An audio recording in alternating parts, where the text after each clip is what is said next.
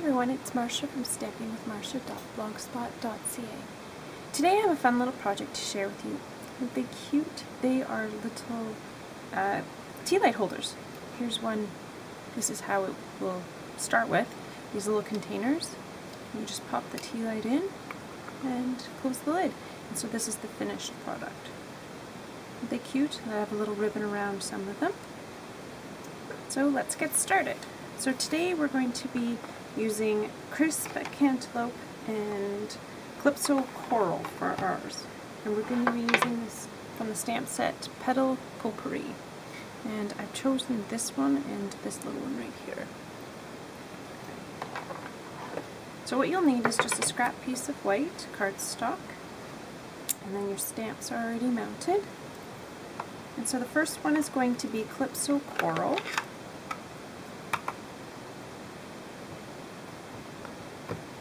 Oh, sorry if it's a little shaky. Try not to shake it. Oh, I'm going to have to do that one again. Try not to shake the camera, or the table, sorry. That's a little bit better. And then, just shut this because I have a tendency to get ink all over me. So for the next one, for the little center of the flower, we're going to use Crisp Cantaloupe, but we're going to stamp off.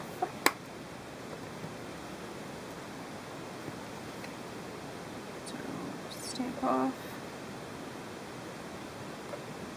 See how it's much lighter? This is the way I want it, because you can still see the difference, but I wanted it a lot lighter.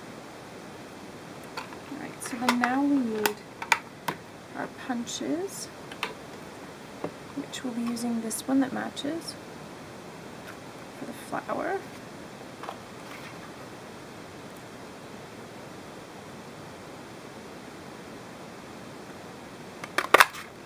Oh good, it didn't fly everywhere. And then for the little center of the flower, it's the 1/2 inch circle punch that works out just perfect. Oh! That was flying at me. So the next step is what I do is I cut up each petal, because I want to actually curl them. I really wanted a 3D effect.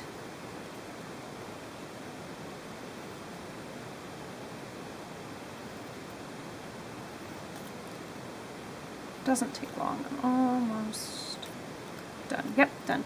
And then what you do is you take your bone folder and you curl them. You can curl them up or down, doesn't matter. I'm going to curl them up. These ones. Just like this. And you can curl them as much or as little as you want. And I don't want to forget, we're going to take our Pear Pizzazz and we're going to stamp another big flower out of it. And as you can see on this one, that's our leaves. That's what we want it to look like, so it'll end up looking like that, but like finished. Alright, so we'll bring this back in. I'll leave it like that. And what you need is about 3 dimensionals on there, because I don't know if you can see, there's a little rim, and so we want it to pop up a little bit. So I use 3. You may not necessarily need 3. That's your choice.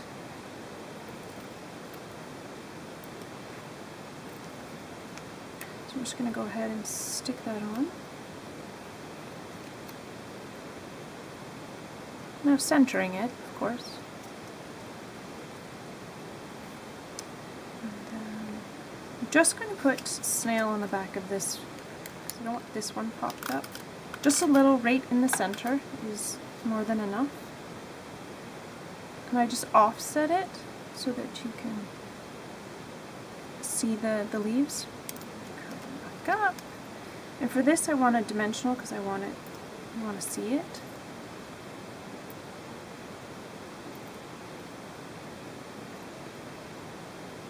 Just like that. See how quick and easy these are? And then I have about, let's see, 6.5 inches of ribbon. This is from the Celebration catalog, the free stuff that we got. So this is Calypso Coral. And so we're just going to adhere it all the way around. And for that I'm going to get my silicone mat because I end up getting sticky stuff everywhere. And I find this just works perfectly. It has enough stickiness to last. Right. See? See how I got the sticky stuff? Alright, so you just put it around the top.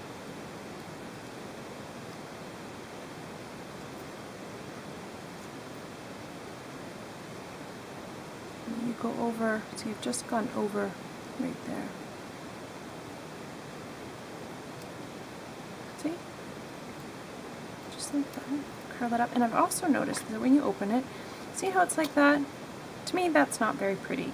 So what I'm going to do is I'm going to take a piece of Calypso Coral cardstock with the 1 3/4 punch. And punch out a circle that should fit exactly there, so it all matches. So you just need, oh, my poor flower, snail on one side. So we're cover up. You know, as you're giving this as a gift, you know, they don't want to open up the lid and see that. So we just put it in and add our tea light, or anything you want. I mean, my goodness, the possibilities are endless. I mean, look at the container. You can add so much, little treats, little candies, whatever you want, earrings even, and then you just shut it. And so I have a pretty bouquet that are actually going to be teacher's gifts at the end of the year. Thanks for watching. If you have any questions, let me know and leave a comment. Thanks!